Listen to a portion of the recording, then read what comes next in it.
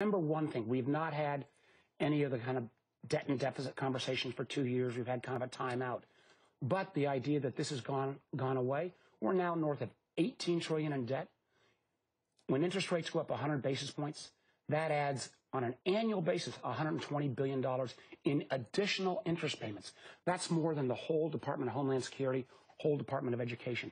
Until we can wrestle these fiscal issues to the ground, until we can actually get tax reform and entitlement reform, I think we're going to continue this revolving problem that never goes away. All right, Senator.